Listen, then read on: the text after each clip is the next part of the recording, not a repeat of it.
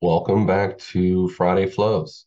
It's been a couple of weeks since I've done flows, but I wanted to follow up with you and show you kind of what's been going on the last few weeks and year to date. So, looking at it from an asset class standpoint, equities have been, especially the last week or so, we're 13 billion flowing into ETFs on the equity side.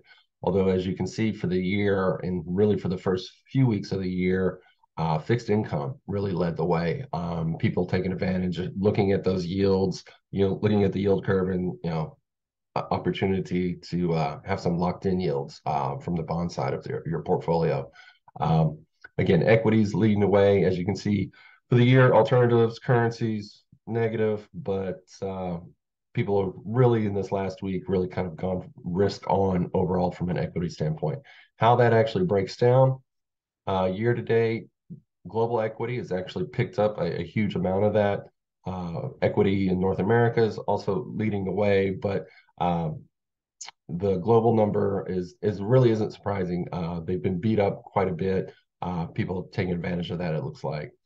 And as you can see, even within the top 10 here, lots of global, Asia Pacific, Europe equity.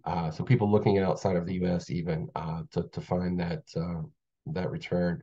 Over the last week, as you can see, again, moved more into North America, but it's still a lot of big flows for global funds, Europe, Asia. Again, kind of makes sense from a standpoint of it's been beaten up so bad. So, there could be some value there moving forward.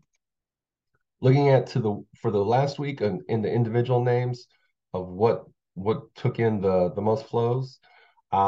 Again, very equity focused. Vanguard VTV value fund leading the way at 1.8 billion. That's a big number for this particular fund.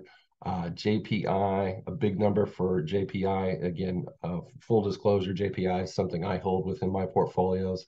But it's one that's been kind of a steady eddy from a flow standpoint, but that's a big number on a weekly basis for JPI. On the downside, SPY, that kind of always leads the way when people are taking flows away from something. Again, it's just the biggest fund out there in the universe. So it's not surprising when that has a bigger number. But on the downside, what was interesting over the last week, it really has shifted where people risk on moving out of treasury, moving out of investment grade into equities. Very, very different from the first month of the year. And kind of give you an idea year to date, how flows have looked into individual names. Beta Builders has been a big one for JP Morgan. But as you can see over the whole year, some of these treasury numbers that were huge in the first few weeks have even stacked up, for year to date numbers. Again, JPI in there overall after a huge week last week of flows. So jumping into JPI a little bit more, just kind of give you an idea of what the flows look like. Very steady every single day, not a single negative day of flows for the first month of or I guess year to date. We're at the third day in February here. So a little bit more over a month, but again, very, very, very steady. Why people are flowing into this, I can tell you why most people are probably doing this is just based on the dividend. So if you look at the dividend yields on here, 11.67%. Looking into the future projected yield, 9.68. So even as rates maybe not moving as fast up or even stall out here at this point, still a projected yield of 9.68. And I can tell you, investors are all about that yield right now. So as people are going through their fund selection, I can guarantee you that is one of the reasons why this JPI is popping up. And you really put this yield in comparison to what the S&P 500 is going to do, 2%, under 3% in yield. You're going to triple that, almost quadruple that with this particular fund, with also give you some little better protection from a beta standpoint from the S&P 5 or SPY.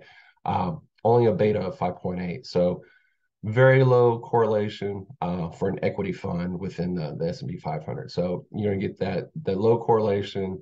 You're going to get a lower volatility, and this number right here is the one that's hard to beat. So That's probably the reason why people are flowing in the JPI. I know that's one of the advantages I'm taking advantage of my portfolios is that